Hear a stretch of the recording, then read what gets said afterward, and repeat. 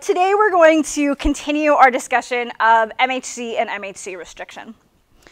So if you remember last time, I told you about how T cells don't recognize free antigen. They instead recognize antigen that is being presented by an MHC molecule. You will, or you should know from here on, immunologists get a little bit picky about the word presentation. If you say that the antigen is presented, if you ever write that, I assume you mean on MHC.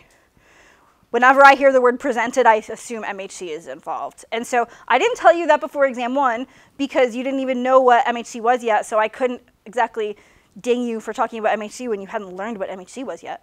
But now as we're learning more about it, presentation pretty specifically always means MHC. And so here you can see antigen X being presented by this MHC molecule to a T cell receptor. The T cell receptor is unable to recognize this complex if the MHC, the host part of this, is not matching, or if the peptide, the antigen, is not matching, which is the way that we usually think about things in B cells. But here we have this host component that's important for recognition as well. A big part of what I want to talk about today is the specifics of the structure of MHC and how that relates to the MHC function. But before I do that, I need to talk a little bit about MHC genetics and some MHC nomenclature. And I specifically do not do this in the lecture immediately before the exam because I don't want to give you a headache right before the exam. So the MHC genetics is really interesting, and also this is one of those places where immunology nomenclature is a little bit obnoxious. The reason for this is that multiple different investigators were studying these processes that we're going to see today in different systems, and they didn't realize they were studying the same thing. And so they all put together sort of this model for what they were seeing, and only later realized it was the same thing and sort of tried to make the nomenclature go together. In general, all of these proteins that we're talking about today are, of course, known as the MHC proteins. And MHC stands for major histocompatibility complex. These are important for histocompatibility, otherwise known as things like transplant reactions. And so this is the general overriding name for the things that we are talking about right now. However, the people who discovered these proteins in humans and in mice did them in totally different routes, totally different types of experiments. And so the nomenclature for human MHC and the nomenclature for mouse MHC are different. When we talk specifically about human MHC, we talk about something called the HLA complex. And I'll talk a little bit more about HLA complex on the next slide. One thing that you can notice here comparing the human and the mouse is that in both cases, there is a class 1 region, which is shown in pink. In both cases, there's a class 2 region, shown in blue. In both cases, there's that class 3 region, shown in green. They're both very long stretches of genetic material. A lot of things about them are going to be pretty similar, but unfortunately the naming is not one of them. So in human, there were some investigators who were just doing some experiments with human cells. And they found that women who had been pregnant made these interesting antibodies sometimes against this mystery antigen. We now know that it was against the HLAs that were different of their fetus. And so they could sort of do these fun experiments where they could just classify people based on this mystery antigen. It was in humans, It was an antigen, and it was on leukocytes. As a result, they called it the human leukocyte antigen.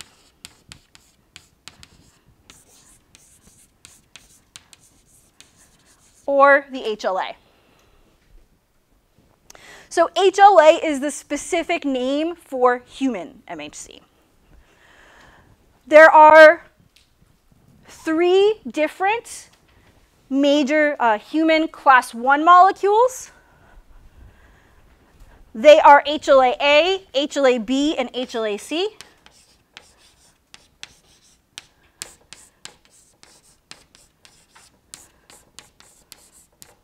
So those are the human class 1s. The human class 2s are HLA-DP, HLA-DQ, and HLA-DR.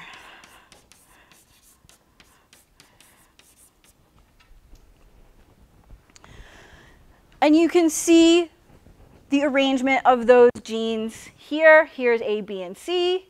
Here are DQ, DR, and DP. One thing I want you to notice here that will become important a little bit later, notice that when we look at A, B, and C, our MHC class 1 molecules, there is one A gene on this chromosome. There is one B gene on this chromosome. There is one C gene on this chromosome. DR has 2 parts, DQ has 2 parts, DP has 2 parts. That will make more sense later, but notice it now as well. We talked last time about the fact that MHC genes are the most polymorphic genes in the human genome. So there are many versions of HLA-A. There are many versions of HLA-B. You each have some version of HLA-A that you got from your mom, some version of HLA-A that you got from your dad. The way we distinguish those versions in humans is with the use of numbers. So you might have HLA-A1 and HLA-A17. And we just use different numbers. Sometimes you'll see a number and a star and another number. That's because we realized that there were actually more than one thing within the type we originally thought of. But we still use just numbers to differentiate the different versions of HLA-A, the different alleles of HLA-A, the different alleles of HLA-B, the different alleles of HLA-C.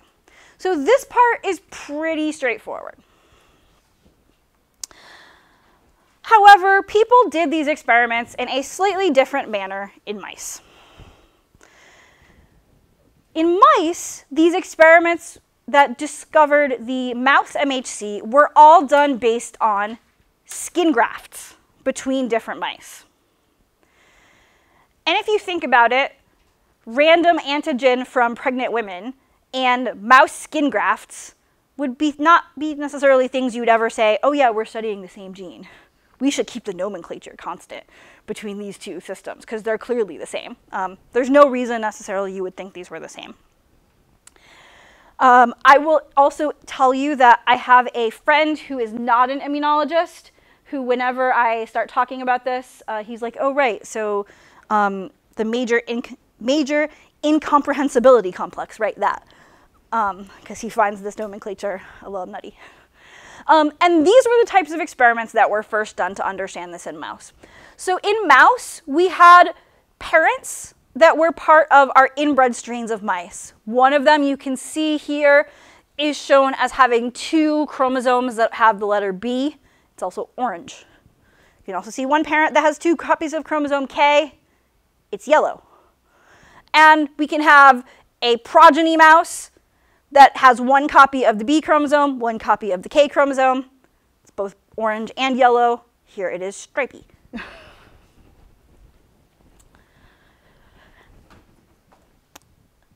The original skin grafting experiments that were done looked something like this.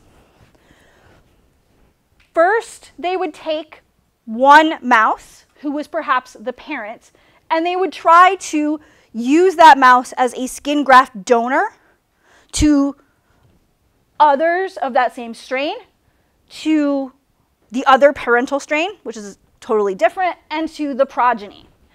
And what they could see was that this BB parent, this orange parent, could donate to another mouse of strain orange.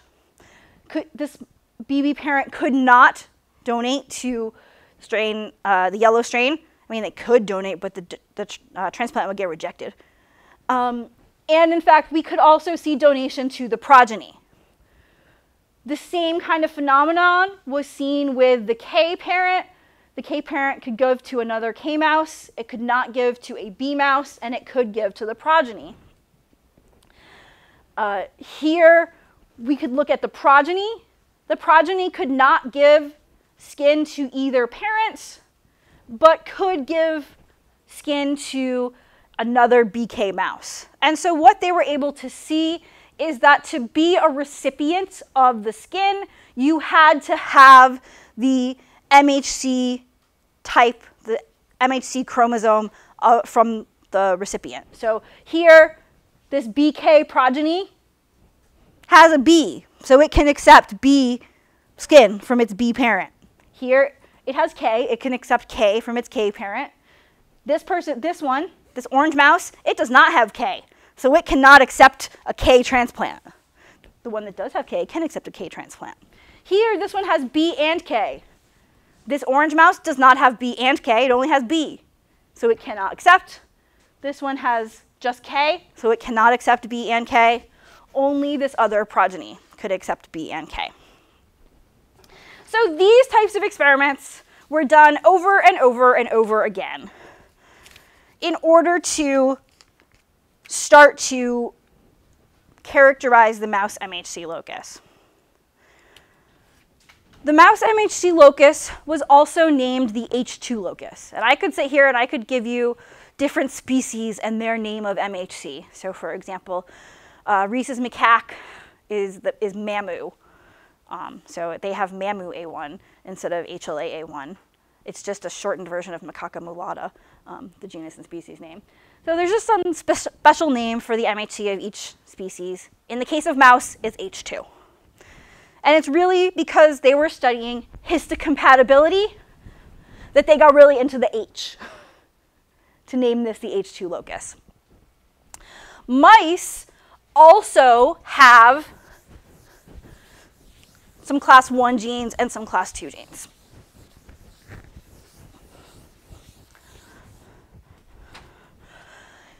Instead of having HLA-A, B, and C, mice have H2K, H2D, and H2L. And instead of having DP, DQ, and DR as their class 2s, mice have H2IA and H2IE. They only have the 2 of them. They don't have 3 different kinds. You will notice that happily, the class 1s still have 1 letter. The class 2s still have 2 letters. You will also notice I will probably mess this up and we'll forget to write H2 in front of a K sometimes and we'll just write K. But if you always remember to write this in front of it, that reminds you, oh right, mouse MHC, really easily. The reason why we're sort of belaboring some of this, just so you know, is it will show up. I will use the correct nomenclature for things on exam questions and on practice questions. And so you're going to see this and have to be able to handle this nomenclature as you're seeing questions. So this seems pretty straightforward, seems to make sense. The place where things get difficult with the mouse MHC nomenclature is in the way we name the different versions. So with humans, I said that we have HLA-A1 versus HLA-A2. Unfortunately, mice do not have H2K1 versus H2K2, because that would be just too simple. Instead, there is a whole other way they are distinguished.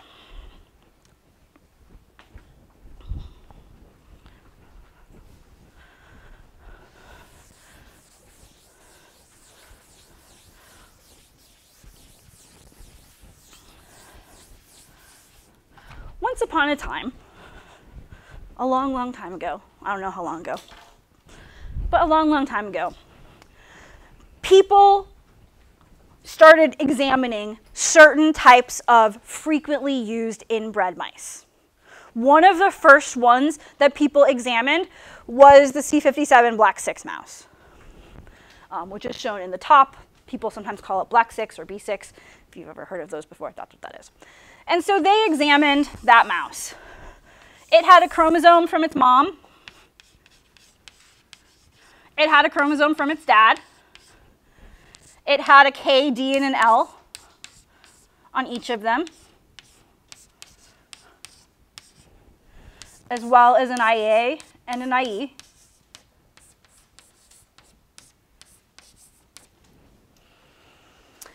And this mouse was inbred. It's part of an inbred strain.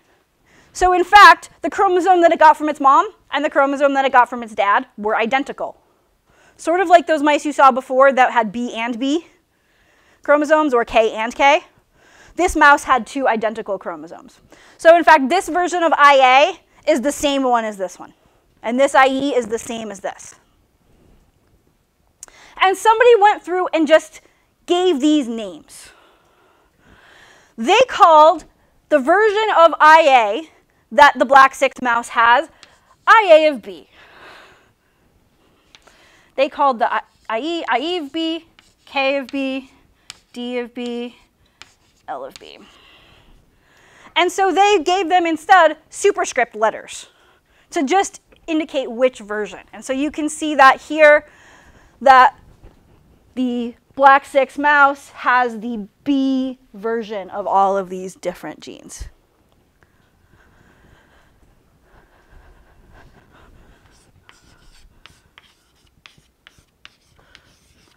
Because all of these genes are the B version, we can actually also name this chromosome. This chromosome is an H2B chromosome, because every single version of the MHC that is on this chromosome is the B type. So black 6 mice have H2B MHCs. We can also look at another mouse called the Balb-C mouse. It's the one that's shown in the upper left here. That's the type of mice we used in our lab earlier. That mouse has a chromosome from its mom and its dad.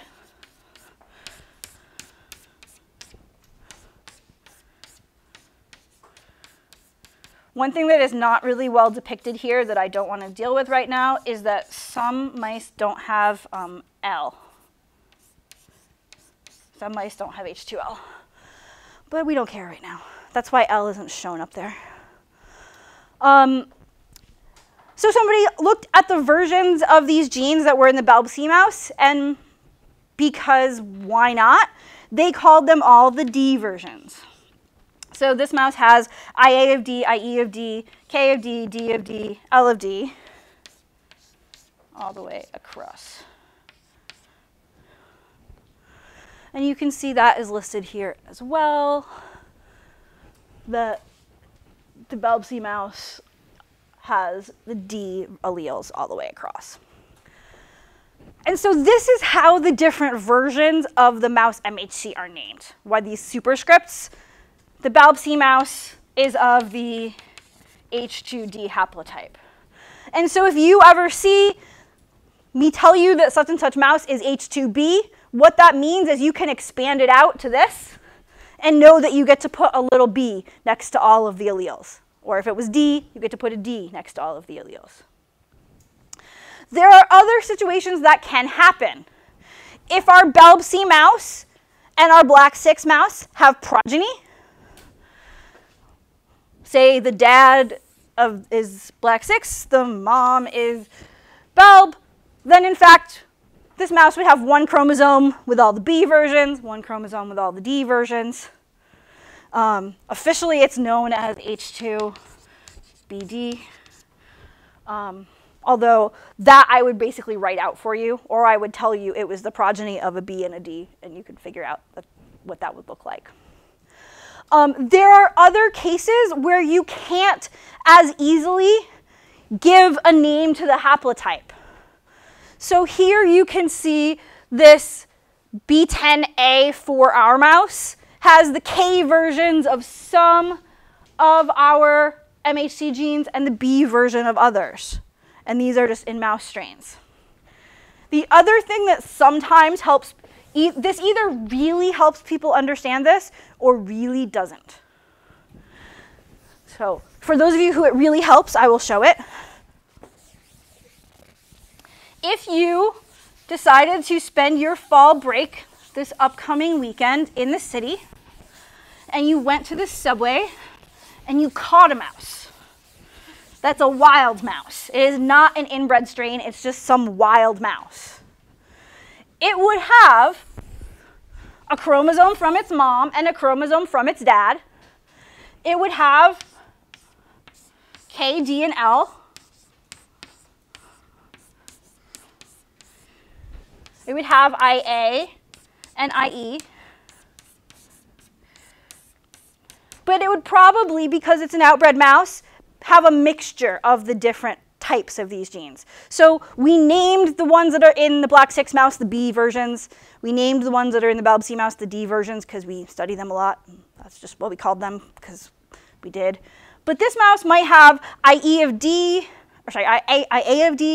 and IA of W, and IE of K, and IE of D, and K of B, and K of L, and D of D, and D of B, and L of W, and L of K. Like, it might be totally mixed because this is an outbred wild mouse. And so all this is telling us is which version of K is this? It's the L version. Which version of K is this? It's the B version. We're just using these superscripts to tell us which version. Just like in humans, we're using 1 or 2 or 3 to tell us which allele, which version. With this mouse, I could never give you a general name for its whole haplotype for its HLA because it's all messy. And so this type of nomenclature is something that you will see frequently as we move forward with MHC and with T cells. But the other big thing that we need to think about quite a bit is MHC's, the function of MHC and the structure of its MHC. Thus far, I have told you that the overall function of MHC is to bind to peptides from a pathogen that have been broken down, present them on the surface of a cell such that T cells are able to recognize. And we specifically have seen that these peptides, which are in this case the epitope from the pathogen, the epitope here is going to be a string of amino acids that are together as part of the primary sequence. They are not going to be something that's made up of a folded conformation, and they could be anywhere in the sequence of this protein. They don't have to be on the outside. So here you can see a linear sequence of amino acids in the middle. We'll probably never get bound by antibodies, but when it's proteolized in the cell, this piece becomes available to sit in the MHC and be presented to the T cell. I told you last time that all of our different variants of MHC vary in that peptide binding cleft, which is the region here that's shown in red, or it's on the pink dots in this version from your textbook, which are the same places where we see high levels of amino acid variability. The variability is in the peptide binding cleft, so that each different MHC molecule is going to be able to bind to different epitope peptides. This was sort of the broad stroke stuff I told you last time. But some of you came up after class with some really great questions. And all of those questions are questions that I can only answer by breaking this down a little bit more. Because the reason why I am so vague with these types of things is that a lot of the other details of this vary when we're talking about MHC class 1 or MHC class 2. And so to fully understand and answer some of the questions that you guys have, we have to actually talk about the specifics of the structures of class 1 versus class 2 and how they are unique in binding to peptides and working with peptides. So these are the two general structures of MHC class 1 and MHC class 2, and you will see much more about them as we move forward.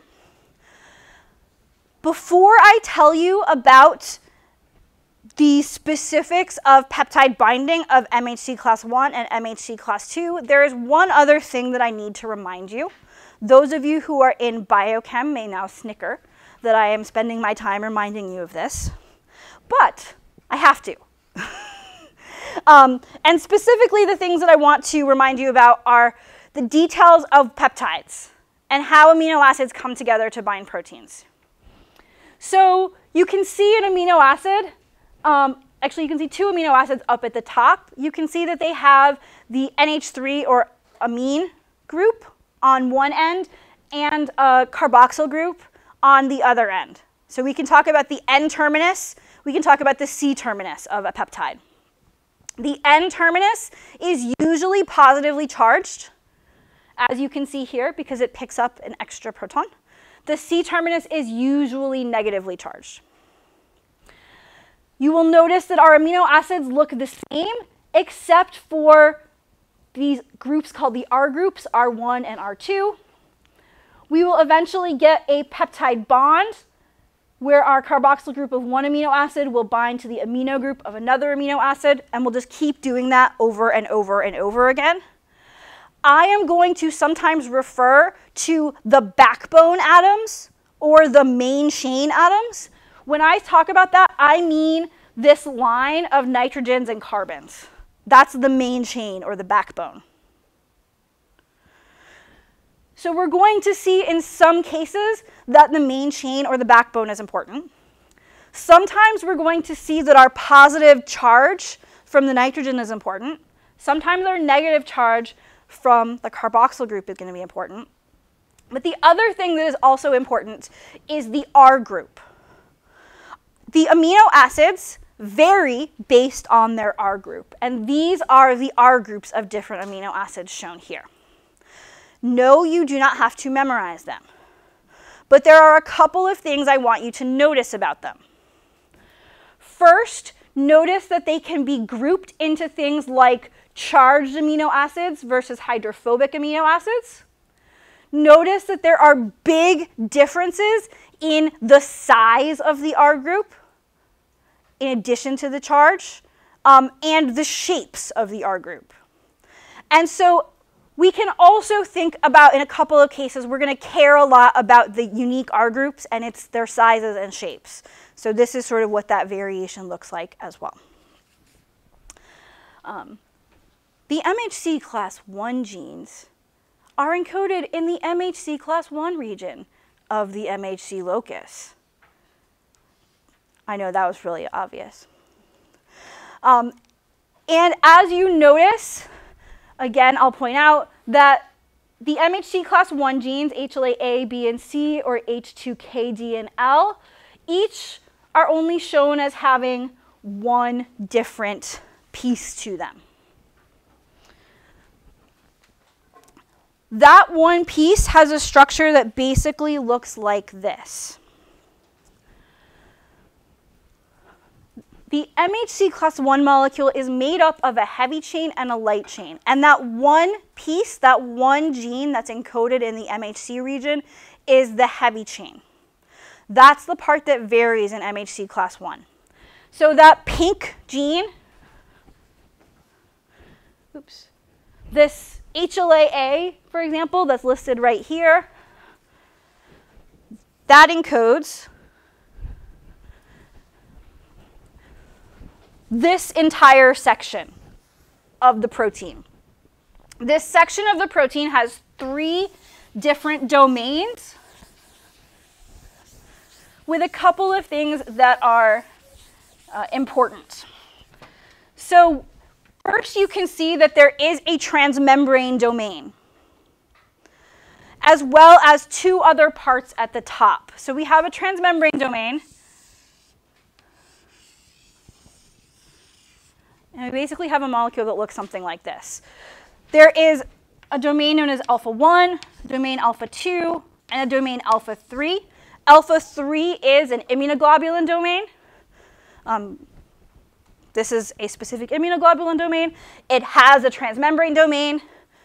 And then alpha 1 and alpha 2 are not structured as typical immunoglobulin domains. They are further away from the membrane, and they together make up the peptide binding groove. So the peptide is going to bind here. Alpha 1 and alpha 2, as you can see here, are basically alpha helices, and they are supported on like a platform by some beta sheets of the other domains. This molecule folds together with an additional partner protein. This protein is the same for every MHC you have, for every MHC class 1 you have. You just make a ton of copies of this protein and use it over and over and over again. This protein is called beta 2 microglobulin, or beta 2M. It also has the form of an immunoglobulin domain. Notice that it is not covalently linked to the heavy chain, nor does it have a transmembrane domain. It's just this additional non-covalent interacting partner for beta 2M. And so you can see, again, all of this in cartoon form on the slide as well, where we can see class 1 with its heavy chain and beta 2M.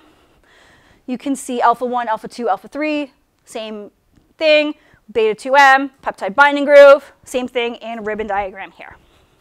So this is our MHC class 1 molecule.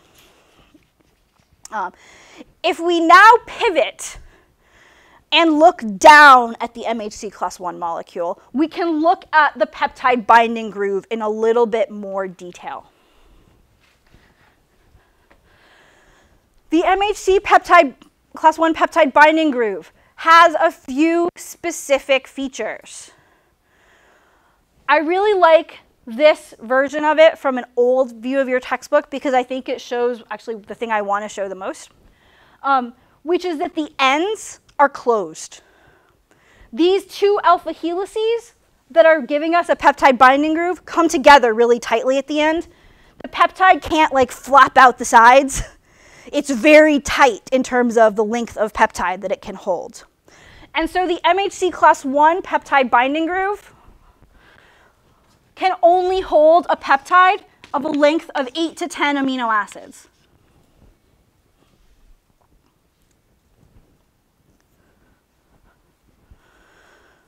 That peptide binding groove is made of an alpha helix from the alpha 1 domain and an alpha helix from the alpha 2 domain. And you can see that peptide interacting with our helix here and here, and you can also see it in a space-filling model here. So that part is really important. But there's one other part that's really, really critical for the MHC class 1 peptide binding cleft. And so this is often how I draw a peptide binding cleft. I spent much of my time in graduate school, all of my time in graduate school, working on T cells that interact with MHC class 1. So in my head, when I think of MHC, I think of class 1. I draw it like this. Notice that the ends are closed. The peptide can't get too long because there's ends here. This part actually is usually pretty negatively charged. This part is usually pretty positively charged. And that's pretty nice because the NH3, which is positive, will want to bind to that negative charge. The carboxyl group that's negatively charged will want to bind to this positive. So that works pretty well. But the other thing that's really important about this peptide binding cleft is that it has a specific pocket shape.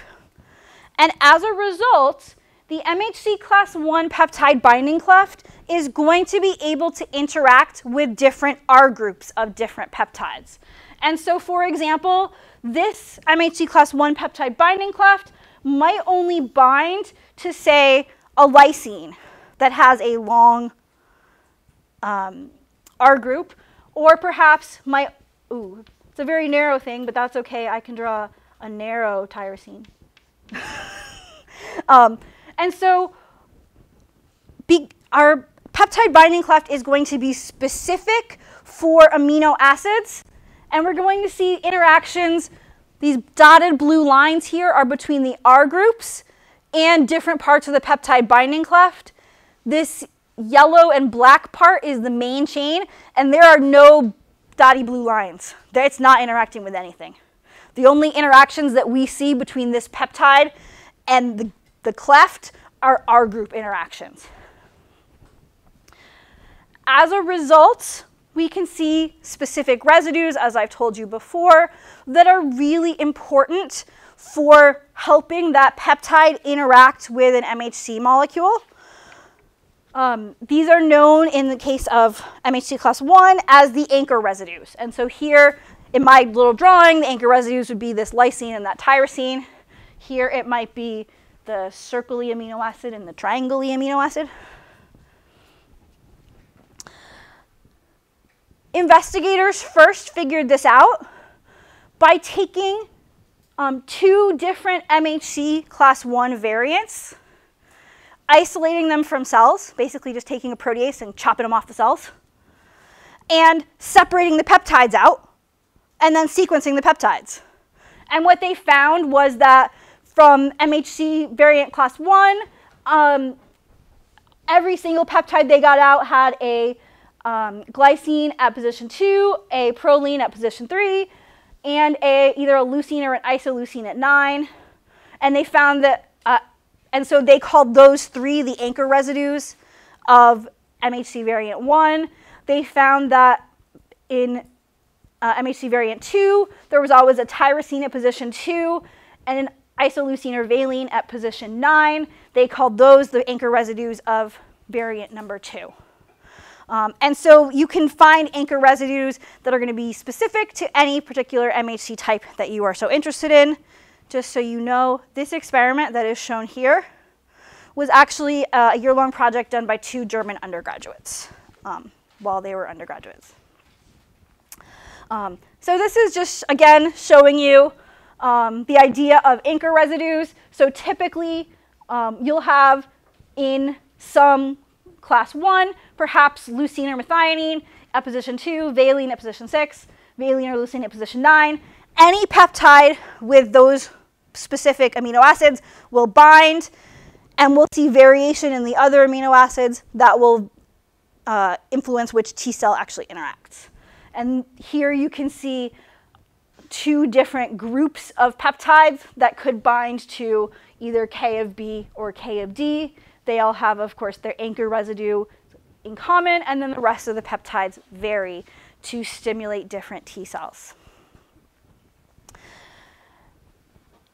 MHC class 1 also is special in terms of where it gets peptides from. So we're looking at 8 to 10 amino acid peptides, and we are specifically looking at 8 to 10 amino acid peptides that come from the cytoplasm of the infected cell. So here you can see we've got proteins being made on ribosomes in the cytoplasm that will eventually end up on MHC class 1 and get presented on the cell's surface. If you were to think about a pathogen that is making its proteins in the cytoplasm, what pathogen might you think of? What type of pathogen might you think of? Yes, Marina. A virus. So a virus is going to be making peptides in the cytoplasm. And in fact, most commonly, class 1 is going to be presenting viral peptides, though again, it doesn't always have to be that way. It's really cytoplasmic. typically, if I had a problem am like, you're going to combat blah, blah, blah virus, I want it on MHC class 1. So, yes, Nadia? It has to be pathogenic? No, it does not have to be pathogenic. Great question. Don't worry, we're going there. But it does not have to be pathogenic. But it's just a peptide that's from the cytoplasm. So if you have a cell that is infected with a virus, what is the best thing to do about that cell? How are you going to combat this infection? Yes, Molly? Kill it. You're going to kill the cell. We've talked about a few times there's not a way to like de-virus a cell. You just have to kill that cell and not let it act as a factory for making more virus. And this is actually really important. I'm going to come back to this in a second. One thing that will make us a little sad later on is that actually if you look at the affinity between a T cell receptor and an MHC molecule, it's not the strongest. There are many other biochemical interactions, like antibodies, adhesion molecules, and growth factor receptors that are way stronger than T cell receptors who have quite a weak interaction.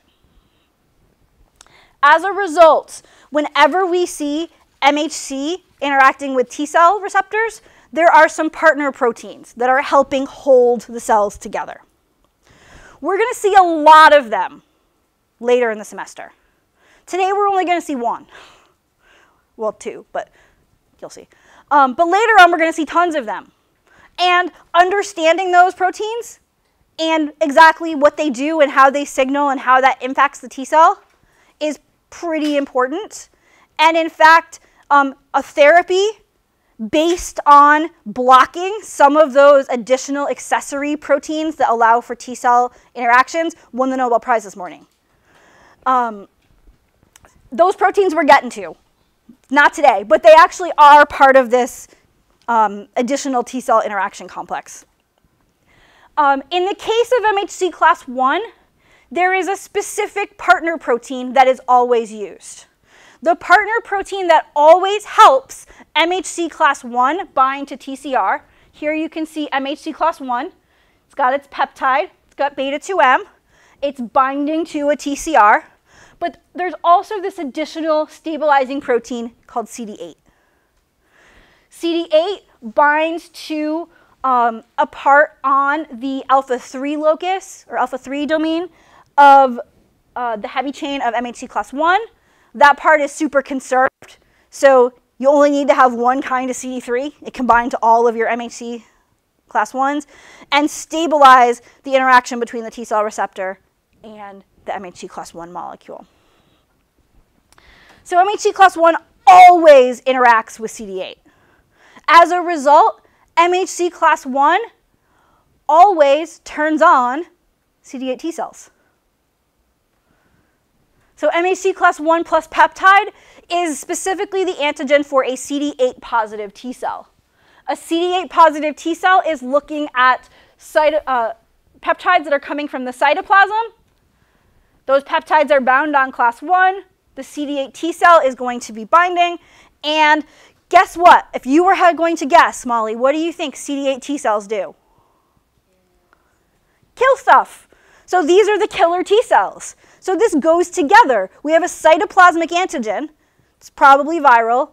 Probably the best way to get rid of this cytoplasmic peptide is to kill the cell. We present it on class 1.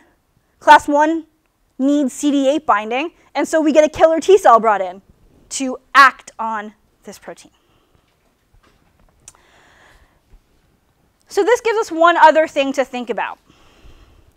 Which cells of your body could be infected by a virus?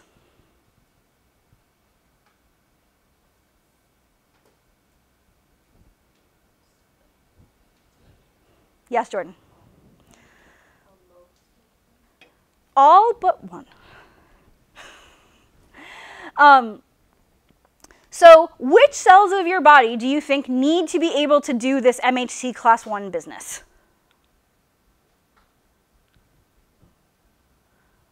All of them except that one. And in fact, that is true. So we can also look to see which cells have MHC class 1 on their surface. And the answer is all nucleated cells have MHC class 1 on their surface. The only cells that don't are red blood cells. Because red blood cells don't have a nucleus, they're kind of useless for a virus. So every nucleated cell of your body has MHC class 1 on its surface. Right now, every single cell of your body that's not a red blood cell, every nucleated cell of your body has 6 MHC class 1 proteins on its surface. Your A from your mom, your A from your dad, your B from your mom, your B from your dad, your C from your mom, your C from your dad. Right now, 24/7. So basically, all of your cells have this whole MHC class 1 business going on. Alternatively, we have MHC class 2. MHC class 2 is encoded by the MHC class 2 region of the chromosome.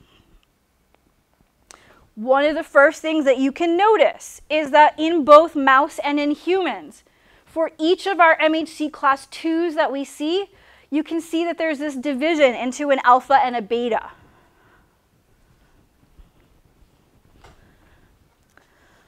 We can see that with MHC class 2 as well.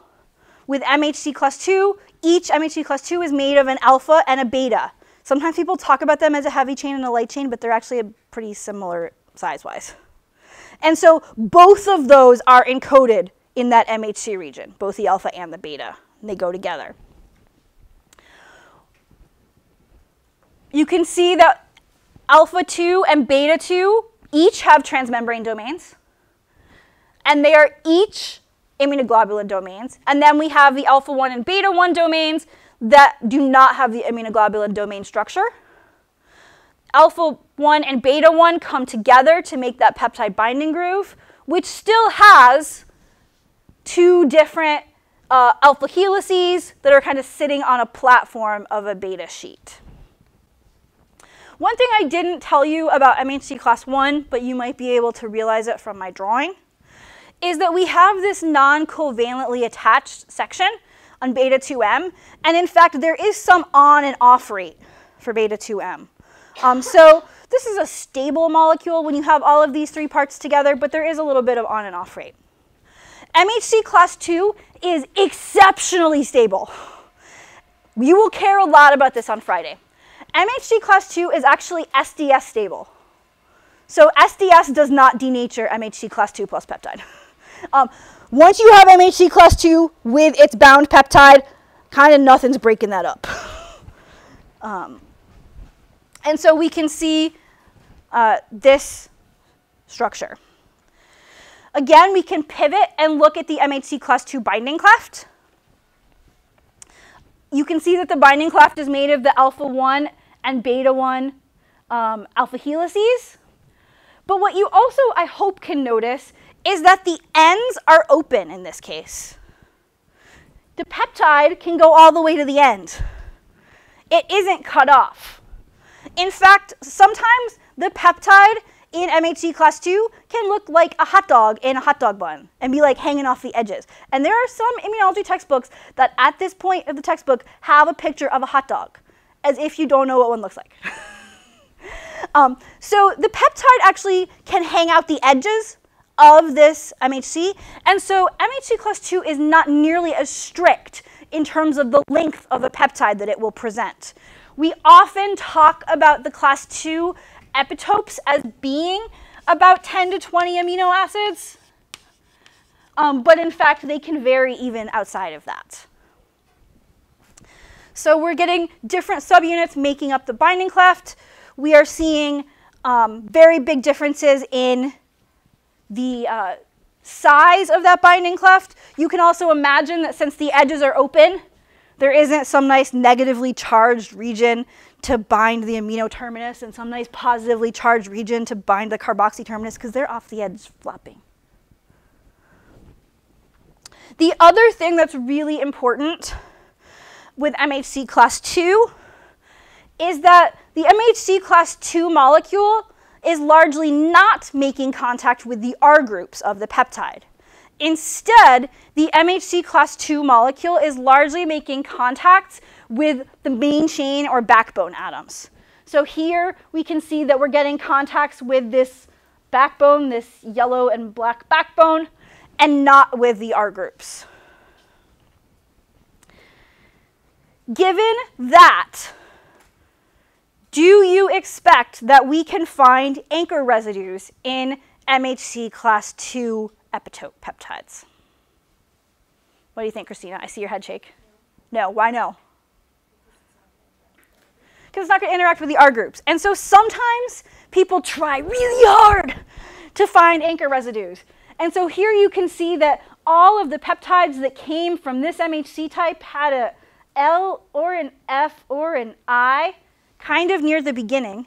But it's not even at the same position, because here it's position 7 and here it's position 4. And those are pretty broad amino acids. And sometimes you can like kind of stretch it to try to make it seem like there's an anchor residue, but really there are no classic anchor residues. With class 1, you can put your protein into a prediction program and say, tell me all of the peptides that are going to be bound by HLA-A1, and it'll be like, boop, and it'll spit it out for you. With class 2, you never can predict. Something's going to bind, but you don't really ever know what. MHC class 2 also differs from MHC class 1 in terms of where it gets its peptides. So class 1 gets peptides from the cytoplasm. Class 2, however, is getting its peptides from the endocytic pathway. So from the pathway of doing endocytosis or phagocytosis. So this could be like a B cell internalizing antigen by endocytosis, or this could be a phagocyte like our macrophage performing phagocytosis. That's where that epitope peptide for the MHC is coming from. Again, we need a partner protein to stabilize the interaction between the MHC plus peptide and TCR. Here you can see your MHC class 2 molecule with its peptide. You can notice that we've got 2 transmembrane domains. You could imagine how things I might ask you to be drawing differently on MHC class 2 versus MHC class 1. You can see the interaction with the T cell receptor. And in the case of MHC class 2, the partner protein that's coming in to help stabilize the interaction is CD4 and not CD8. And CD4, again, is binding to the domain that's here to actually stabilize the interaction. Yeah, Nadia? So you say like CD4, CD8 is coming in. Officially, CD4 CD8 is part of an induced proximity model. And so if the T cell receptor is here, it is going to potentially bind to MHC. CD4 or CD8 is diffusing separately in the membrane, but because it also has a binding site for MHC, it will get pulled into proximity of the MHC molecule. And so it's an induced proximity thing where the T cell receptor will have good affinity to MHC plus peptide. CD4 will also have good affinity to the MHC molecule and will be brought into induced proximity. What you might guess from that answer is that signal transduction is eventually going to happen because of induced proximity. Yeah, Christina? So, based on lab 3, where you did flow cytometry, what do you think? What do you think? In development in the thymus, they have both. When they get to the periphery, they have one or the other. So we will see that as we go forward. Great question. So CD4 T cells act differently than CD8 T cells. CD8 T cells were the killer T cells. And we killed things that had antigenic peptide in the cytoplasm. CD4 T cells are going to be our helper T cells. They're going to produce cytokines for other cells. This is going to be as a result of them obtaining some kind of peptide in an endocytic vesicle or phagocytic vesicle. It's going to bind to class 2. We're going to turn on that CD4 cell. The CD4 cell is now going to produce cytokines and be its helper T cell self. So, which cells of your body do you think should be able to do this class 2 business?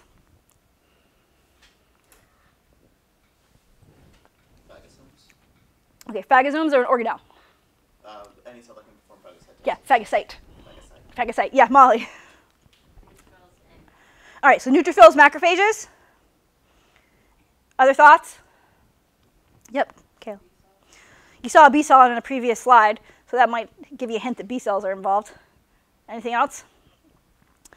So it turns out that there are 3 kinds of cells that do MHC class II presentation frequently. These 3 kinds of cells together are known as the professional antigen presenting cells. And you were close in naming them, but not quite all the way there. So the professional antigen presenting cells are dendritic cells, macrophages, and B cells. Remember how I told you guys before that neutrophils were kind of the poor man's macrophage? They were the macrophage that didn't know how to do so many things. One of the things they don't know how to do is they don't know how to do class II. The macrophage can do class II presentation, turn on an adaptive immune response. The neutrophil doesn't have this ability.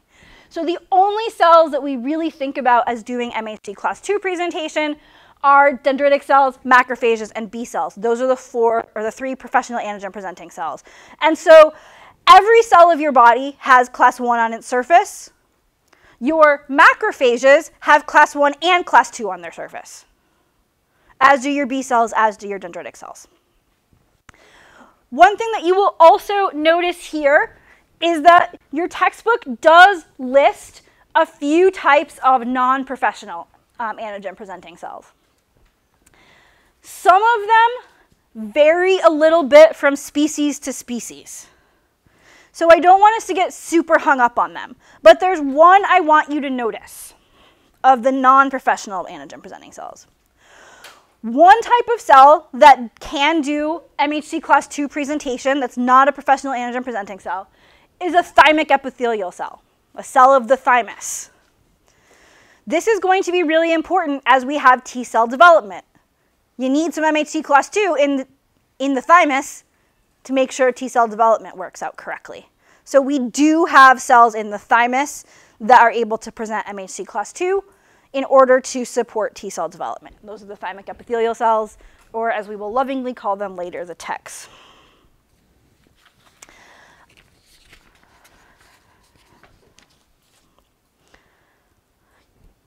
So here you can actually see a very useful from your textbook compare and contrast of MHC class I versus MHC class II.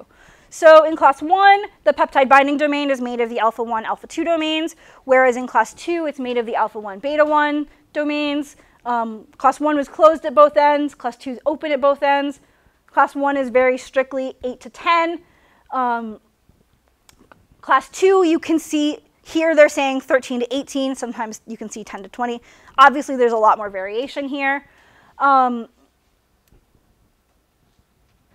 you can also see information about anchor residues here. So this should be hopefully a useful summary.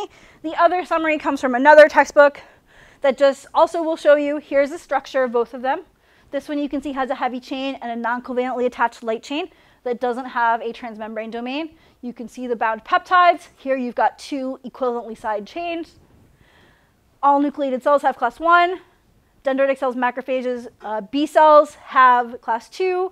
Class I presents to CD8s. Class II presents to CD4s. Class I presents cytosolic peptides. Class II presents endosomal peptides. So the next piece of this, the piece that we're going to move into for the rest of this week, is really an in-depth description of this, or of this. Ooh, this one. Of how we go from a peptide being in the cell, how that peptide gets degraded, how that peptide gets loaded onto MHC, how it finds MHC, and how it gets displayed on the surface of the cell. And that process is going to be different for class I and for class II. There's going to be a fair amount of cell biology involved in this process. So we're going to be hitting a whole bunch of cell biology. The secretory pathway I don't know what Dunaway calls it. Sometimes people call it the secretory pathway. Sometimes people call it the biosynthetic secretory pathway. Sometimes people call it the endocytic pathway. Whichever of those pathways you have heard of, we are going to see in great detail over the next 2 days this week. So that may be something that you may want to refresh your memory on, as we're going to see quite a bit of it over the next couple days.